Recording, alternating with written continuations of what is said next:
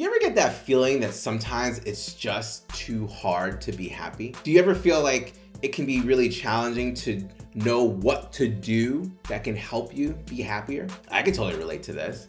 Like, when you really think about it, a lot of people don't spend a lot of time thinking about what actually makes them happy. I certainly didn't. But good news for us, there's some scientific ways that are proven to show us how we can be happier right now today. I'm Thomas Edwards, creator and author of The One Up Effect, helping high-performing professionals who have families have fun becoming their best self through purpose, play, passion, and performance. In this video today, I'm going to share with you 3 science-backed ways where you can start being happier and live a better life today.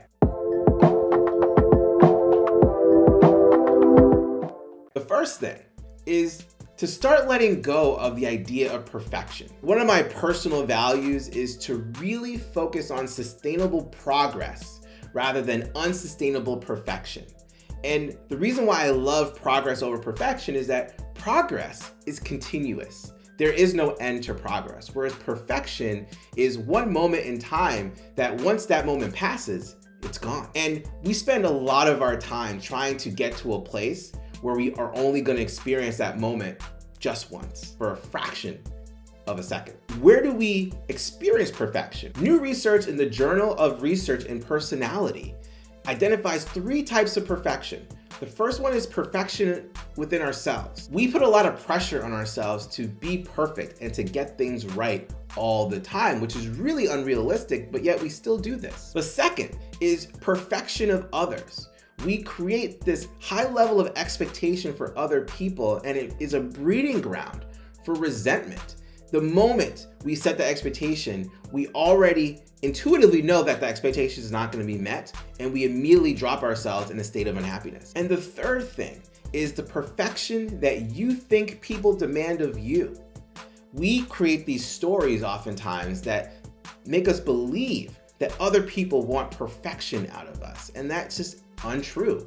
Yet we live our lives under this pressure of feeling like we need to be perfect for other people. And a lot of this can be derived by fear, the need for external validation, but at the end of the day, it's causing us a lot of anxiety and causing us to be less happy. So by letting go of the idea of perfection and choosing progress, you're gonna find yourself relieved of this pressure and this anxiety, and instead really satisfied and happy with the progress that you're making. And the great thing about progress is that as long as you're making effort continuously, you will always make progress. Second thing is to be more social. And I've talked about this in previous videos before, but research has proven that socializing is a mood booster. Even for those who tend to identify as more introverted or who have a lot of social anxiety, when you're able to actually feel a sense of connection to others, it instantly helps you be happier. The third thing, forgive others, maybe even yourself.